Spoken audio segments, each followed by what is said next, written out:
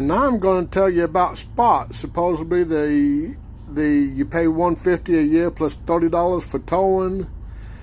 This is it. This is generation number 3 Spot. I'm going to tell you how our experience with it was when we had a blowout on Interstate 10 on Sunday. And so I will get to that in just a few minutes. Okay, here's the first video of the blowout we had 5 days ago on the passenger side of our Keystone Cougar travel trailer. You can see it pulled off the plastic, ripped off the plastic flare around the tire.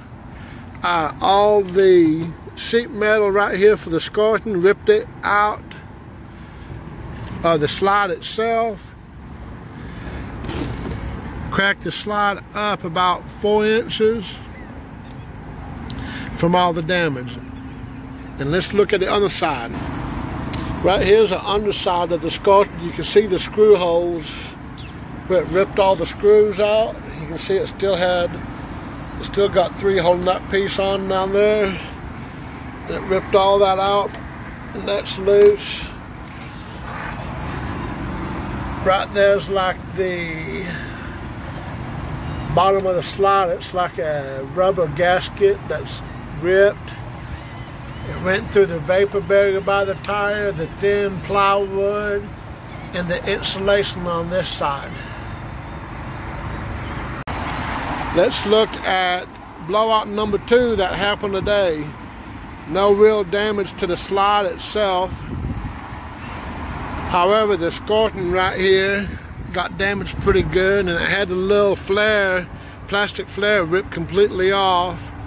I had to bend it back out of the way so we could get down the road, because it happened on Interstate 10 in New Orleans. And there's the damage to the trailer itself. Went through the vapor barrier, the thin, cheap plywood. I mean, it's not even a 1/4 inch thick. The insulation, so that's very cheaply made.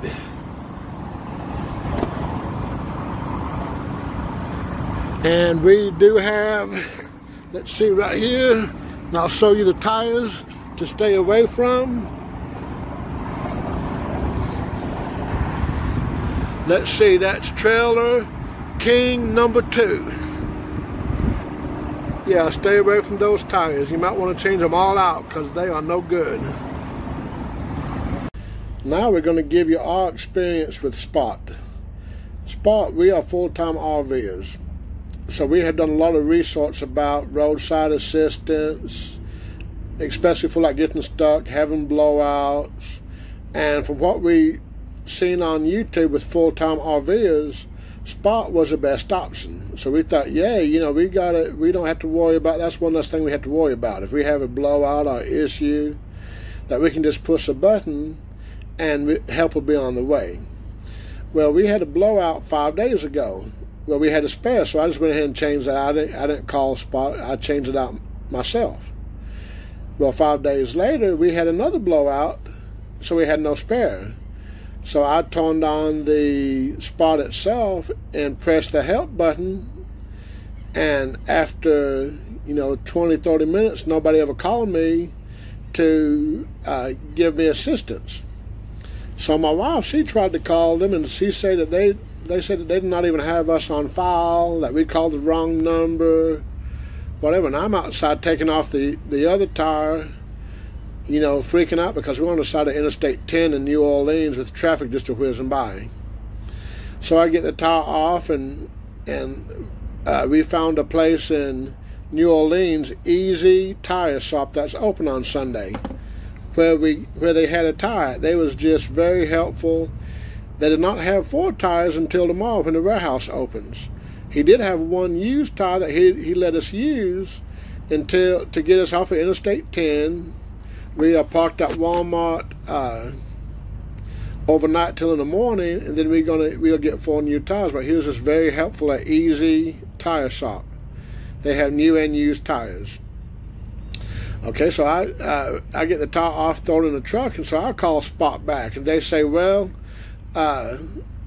they find us, and they say that they never got a message for help. When I'm at the app, it says that I had done it 30 minutes ago.